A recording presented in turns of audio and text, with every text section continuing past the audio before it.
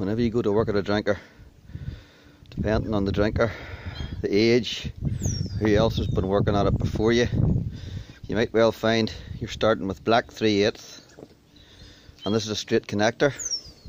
You may have to go on to new blue 20mm, and you need this insert. If you're converting from black 3/8 to blue 20mm, you need that wee special boy there.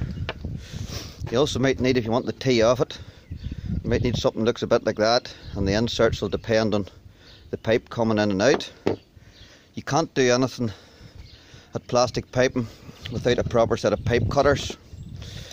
I would keep a spare one like these, which is actually for blue 20mm, and you'll always need a wee thing of plumber's tape that helps your confidence if nothing else. This is part of a ball cock assembly which wasn't required due to a very complex series of events. Whenever things start to go really pear-shaped, you may need to put a blank onto the end of it just to stop an entire reservoir of water escaping overnight. And you will certainly need this small Stilson wrench. If things are getting slightly out of hand, you may need this very large Stilson wrench. And whenever things have got completely out of control, a heavy hammer and a good sharp chisel are often needed too.